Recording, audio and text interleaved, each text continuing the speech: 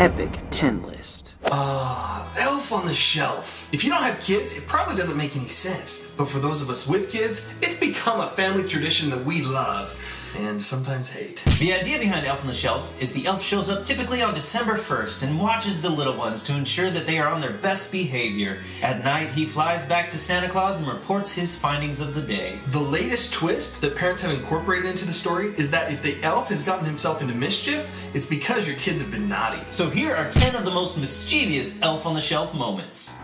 And number 10 on our list, I like to call Poop Cookie. Now, what kind of mischief did little Timmy get into earlier in the day for the elf to show up and poop on one of his cookies? Not cool, Timmy. Not cool. Number 9. Well, look what we have here. I'm pretty sure something like this happened to me in college, but I'm almost positive Timmy is a 9-year-old. In which case, take it easy with the Nerf guns, Timmy. And number 8 is this silly elf eating spaghetti. You silly elf. You don't eat syrup and candy and spaghetti noodles with a candy cane. You're supposed to use a fork, you silly.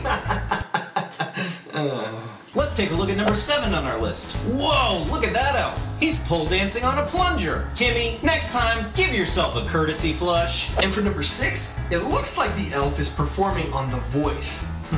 I wonder what little Timmy did wrong for his parents to want him to have to sing in front of Pee Wee Herman. Too soon? And number 5. Whoa, Timmy, slow down, buddy. Don't you know that pixie sticks are a gateway candy? Keep this up, Timmy, and you're gonna find yourself on Scared Straight. Alright, so number 4 on our list is this beauty. Timmy, I'm not gonna tell you what it is. Open it up with your eyes closed and lick it. It's a toilet. You've been a bad kid. You get a toilet for Christmas. It came with the house. We bought the house 20 years ago, Timmy. Clean up your act. And number 3. Whoa, free reindeer poop. Timmy, I don't know what you did wrong, but your parents should know they can get at least $1 a pound for that stuff. Number 2 on our list is super creepy. Now, Timmy, I don't know what you did wrong this year, but Jigsaw wants to play a game. And finally, number 1. Looks like this elf grew some facial hair, met up with George Michael, and there's some floating presents. Timmy, I have no idea what you did wrong, nor do I care. I'm just trying to figure out how those presents are staying afloat.